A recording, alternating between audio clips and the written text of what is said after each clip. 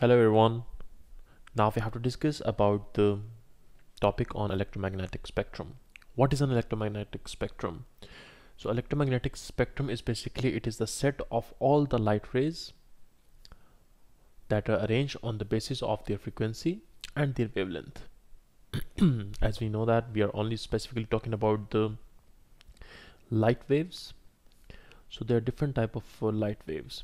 So all type of light waves that are arranged in a set, that set is basically called the electromagnetic spectrum. So we have like different type of light waves. For example, we have radio waves, we have ultraviolet waves, we have infrared waves, then comes our visible light waves. After that we have X-rays and gamma rays. So these all are the light waves. You can call it rays or waves, it's same thing. So gamma waves. So these are all the light waves.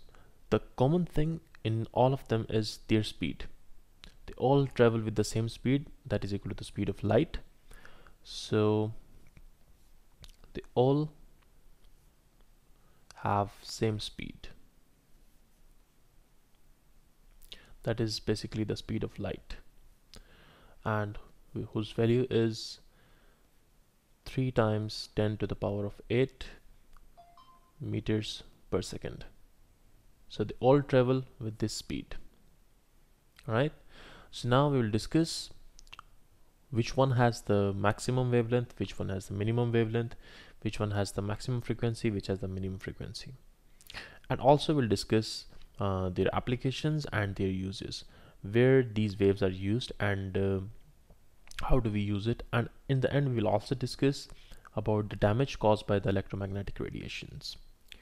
Okay, so in simple words, electromagnetic radiations, they are the light waves, but in the electromagnetic spectrum we have different type of light waves that varies depending on their frequency and wavelengths.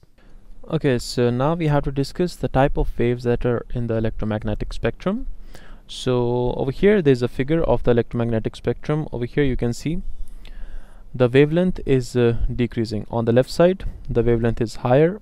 As you go towards the right side, the wavelength will decrease.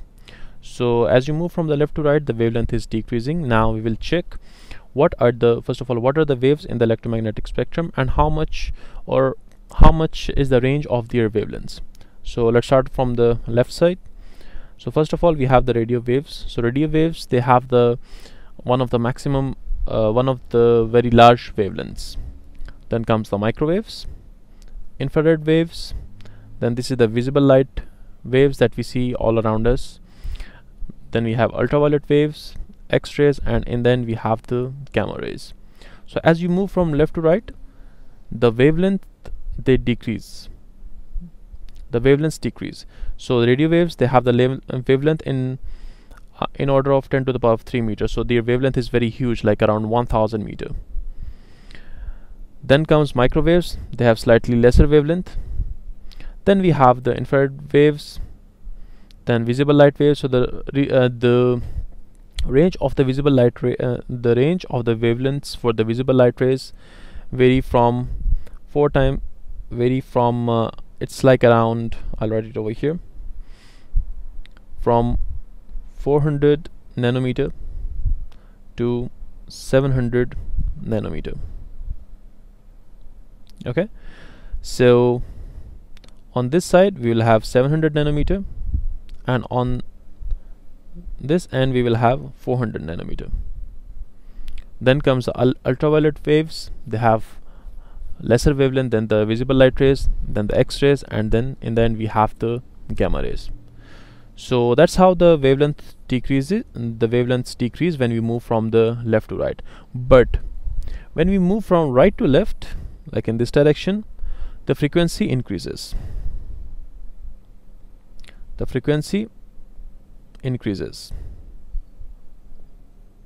Now you check over here, for the gamma rays, the frequency is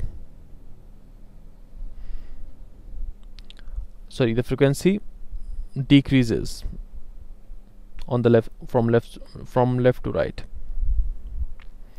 It decreases, and from right to left, frequency decreases, and from left to right, wavelength decreases. So wavelength and frequencies, they are opposite to each other.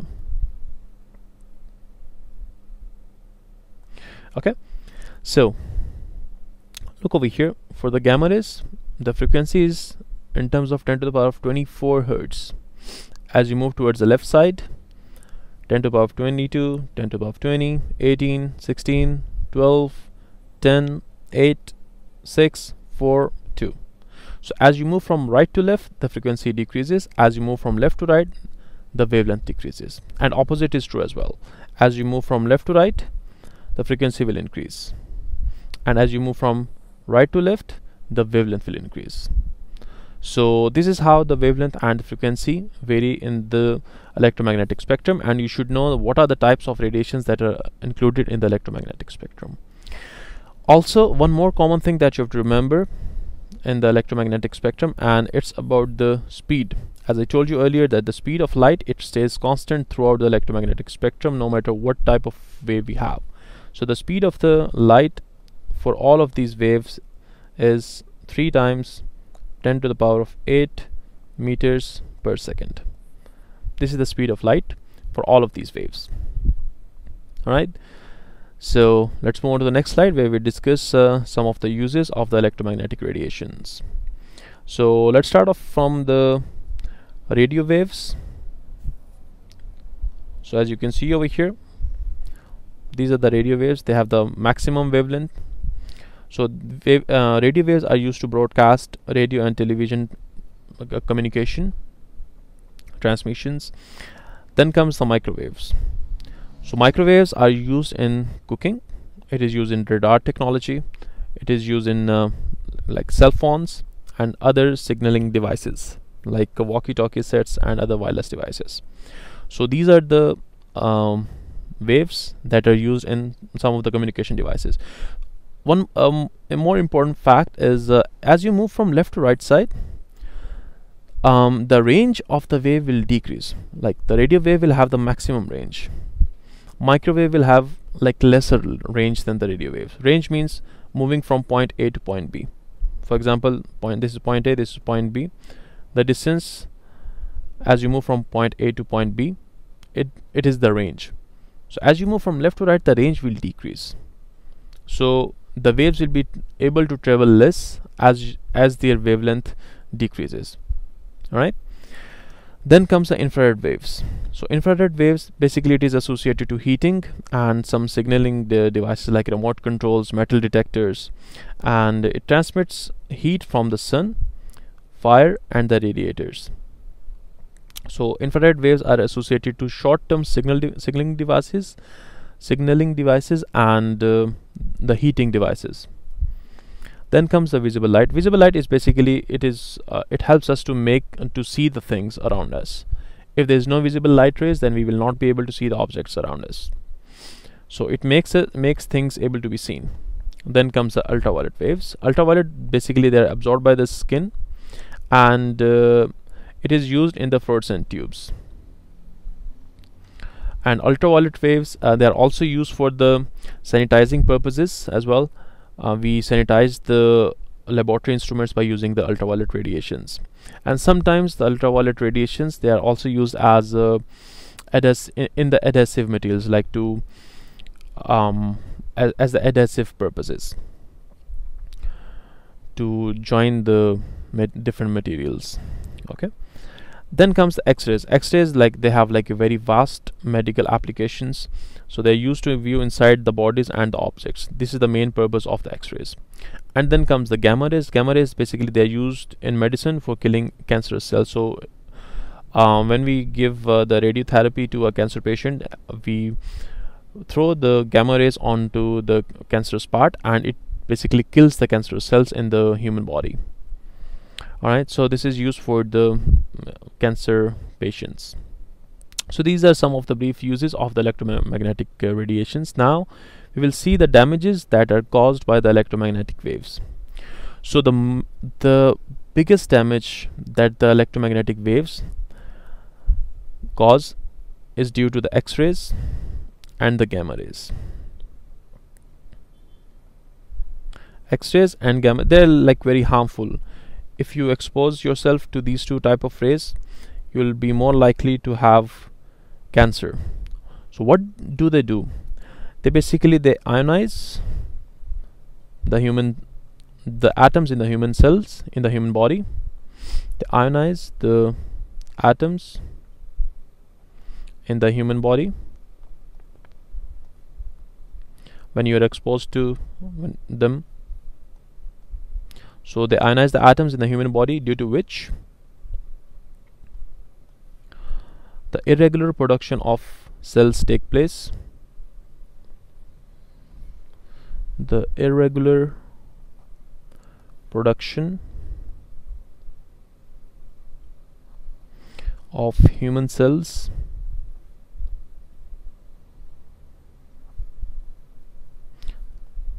take place, due to which cancer is caused, or we can say that results in leukemia. Okay, so these X-rays and gamma rays, they are very ionizing radiation. So they ionize the atoms in the human body. So when the atoms in the human body are ionized, they lose their purpose of the production of the regular cells. So they produce irregular type of cells, and those irregular type of cells, they are the cancerous cells.